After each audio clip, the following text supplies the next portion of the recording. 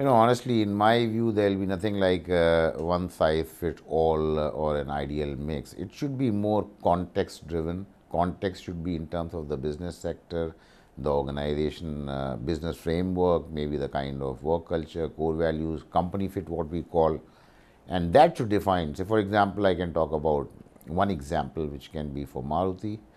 In the current scheme of things, with the skill levels, we are looking at 70% fresh entry level professionals coming in, 30% coming in as laterals. Similarly, when we look at laterals, we are looking at bringing in a kind of a versatile mix of people. So it is not that all people with auto experience should come in, people should come in from auto and non auto. So this kind of, maybe a kind of combination, needs to be defined in terms of what kind of mix a company is going to look at strategy.